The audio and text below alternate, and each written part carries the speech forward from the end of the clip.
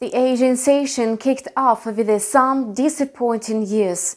Earlier, macroeconomic statistics from China and Japan were published, which turned out to be worse than forecasts. Naturally, this will adversely affect the yuan and even the Australian dollar. Following the weak report, the main Japanese stock market indexes have already shown a decline. However, the US stock market has added gains over the past week. This may tip the balance of power. Would you like to know how exactly? Watch our video review. Last week, the US dollar index remained in the sideways channel. Many analysts call the current price of the greenback a market price. Currently, trading is conducted at the level of 90.05. The US dollar is highly likely to be trading until tomorrow in a narrow range from 89.90 to 90.15. The flat movement of the greenback is primarily associated with the long holidays in the United States and the United Kingdom. The market is likely to remain thin. In addition, no important news will be released until tomorrow. Yet, starting tomorrow, we will discuss possible scenarios for how the US dollar may break through the current price range.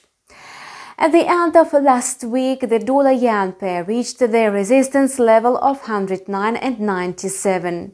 However, it failed to break above this level as expected. What's more, the yuan is likely to extend losses due to weak data from Asia.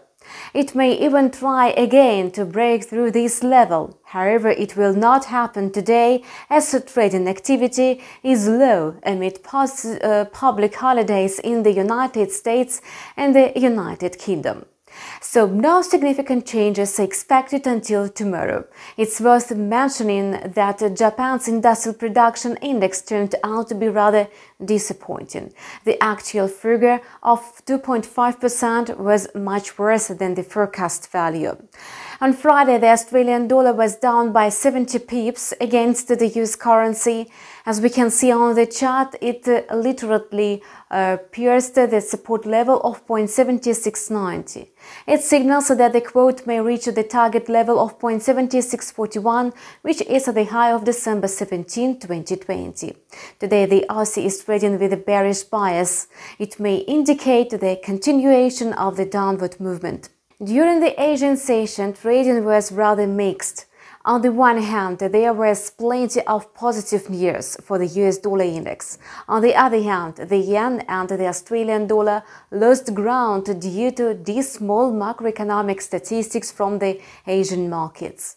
We can only wait for how the situation is developing and how accurate our forecast will be. And that's all for now. We wish you profitable deals. See our channel with a new video in a couple of hours.